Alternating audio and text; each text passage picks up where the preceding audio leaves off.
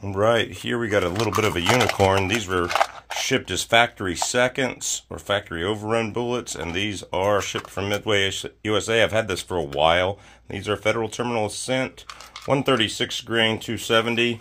So here we go. Let's see how consistent they are. 135.5. Scale has been zeroed. 135.5. 135.6, 135.3, 135.5, there's that mode again, 135.6, main, median, and mode, 135.5,